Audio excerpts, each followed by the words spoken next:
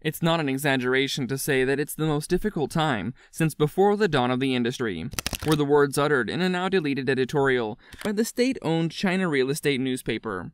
Over the past several decades, the world has witnessed a roller coaster of changes. Take China, for instance. China has evolved from a slow-growing, poor and shattered country to now the fastest-growing economic power in the world. Economic experts worldwide are constantly arguing about trends of economic growth. However, they can all agree that it may only be a matter of time before China will dethrone the United States as the world's largest economy. While China's rise to prominence in an overnight fashion may be actual, this is not to say that it will stay that way. China is facing much economic turbulence, and warning alarms are sounding off on numerous fronts. It's a race against the clock. China is suffering just about any economic woe a nation can face. You've got COVID-19 policy trouble, a bursting housing bubble, massive income inequality, and a record number of young graduates fresh out of university with no jobs available on the market. Unemployment is through the roof. Experts are sure there's not much chance that China will nail its goal of 5.5% GDP for 2022. China's government and its president, Xi Jinping, are not doing much to help the situation by targeting the private sector and restricting capital and free market growth. Investors are in a panic over China's zero-COVID policy that has about a quarter of its population under devastating lockdowns. According to an analysis by Bloomberg, the data for July suggests confidence is collapsing among China's business and households. But something that has China sweating bullets is a factor that will have severe consequences on its long-term prosperity. China, for the first time, is seeing its population begin to shrink. China is in serious trouble if it can't correct this downward spiral. So, is all hope lost for China and its failing economy? Is there enough time to slow the downward trend and salvage a shattered economy? With China's back to the wall, will they be forced to act out in desperation to preserve its legacy?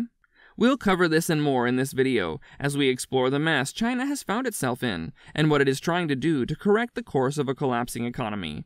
It's sad, but most of China's woes are self-inflicted. China is desperately attempting economic policy course correction, but some say it may be too late. But I'll tell you what's not too late. It's not too late to hit that like button and subscribe to the channel to catch the latest in an ever-evolving, rapid change of pace in the global economy. Don't forget to click that notification bell so you never miss a beat. Let's dive right in. The headaches of common prosperity.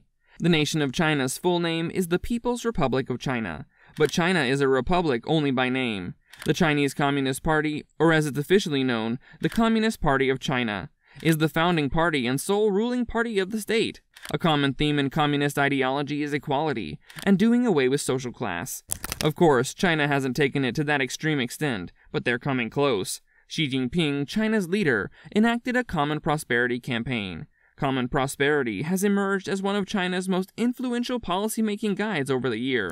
President Xi Jinping has stated that he would commit to reducing income inequality and promoting a people-centered society. Xi's idea is to raise the income of lower-income groups in China and promote a fair economy that will make regional development more balanced. Xi has pledged to reasonably regulate excessively high incomes and encourage high-income people and enterprises to return more to society. While that may be great for ideology, it's detrimental to the economy. The most apparent sign of that is the 180 economic policy course corrections of Xi's Common Prosperity campaign. At the start of the year, many in political circles praised the principle of common prosperity. However, you won't hear a word of it uttered after massive regulation and crackdowns on the private tech sector, a crackdown that analysts say cost China's economy over $1.5 trillion. Xi has been scrambling to reassure global investors that the Common Prosperity campaign wasn't absolute. The idea wasn't to force society into egalitarianism, but instead as a guideline to ensure that the vulnerable parts of the population wouldn't be left behind. China has stated that it remains open for business. Investors aren't so sure about that. The Common Prosperity campaign has all but ceased to be. Even Xi Jinping realizes that the policy has rattled investors and companies worldwide, almost as much as it has at home in China. Xi attempted to calm everyone by stating, "We will first make the pie bigger and then divide it properly through reasonable institutional arrangements." Emphasis on the bigger pie. Beijing is pivoting in the right direction. The only concern is whether or not it's too late. The actions needed to heal the self-inflicted economic wounds are drastic and almost out of reach. It doesn't take much to see the writing on the wall. Beijing is uneasy, nervous, and on edge. The future has never been more uncertain. The only thing more uncertain is how they will return the economy to stability. Are the changes in the policy too little too late? It's hard to tell if any policy correction China enacted is paying off just yet. Earlier this year, the top 100 largest property firms saw a 53% decline in sales year on year. Before that sharp dip at the start of the year, China already saw drops in that same range. Property sales are one of China's critical aspects of its economy, so you can believe that the news, a drop of 60% in the volume of land sales in over 300 cities, has China scrambling to look for remedies.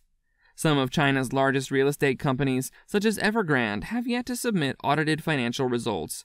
Many are speculating why China is allowing these real estate giants to keep their books closed. Perhaps there's information inside that Xi Jinping doesn't want to get out. Getting a clear financial picture of what's going on behind the scenes remains challenging. So, all in all, confidence in the private sector business is nowhere near being restored. Investors remain fearful that China's instability is only getting started.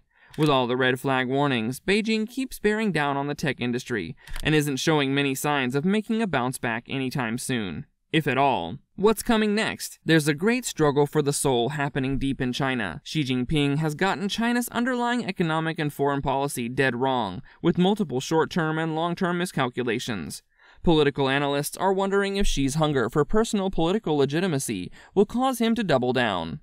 With the economy doing so poorly, it's no wonder that there is profoundly political and social unrest at home.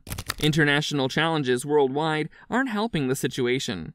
But in times of crisis, Xi has found success in his command to call considerably on deep nationalist sentiment. This time, he will have to dig even deeper. President Xi Jinping, China's man of history, has many worried that such a nationalism is dangerous in the already tense geopolitical situation. Xi is becoming increasingly assertive in the region, especially against the United States and its special interest. Taiwan is an excellent example of both sides taking more calculated risks to preserve their special interest. Xi may view this as an existential threat to his legacy and may decide to act hastily and pit China directly against the United States. The tension is real. Our world is dangerously close to the edge as weakening economies, skyrocketing inflation, soaring energy prices, and high grain costs push us closer to desperation. Now more than ever, we need our leaders to practice diplomatic solutions to help get us through this mess. Presidents Biden, Putin, and Xi Jinping aren't necessarily playing ball. This decade will be one of the most telling of the century. So what do you think? Is this desperation enough to bring us closer to a start of a third world war? Or maybe China's policy correction will be enough to pull its economy out of the gutter? Let us know what you think in the comments below. And thanks for tuning in and watching. We've got a lot more great content coming your way, and trust us, you won't want to miss this.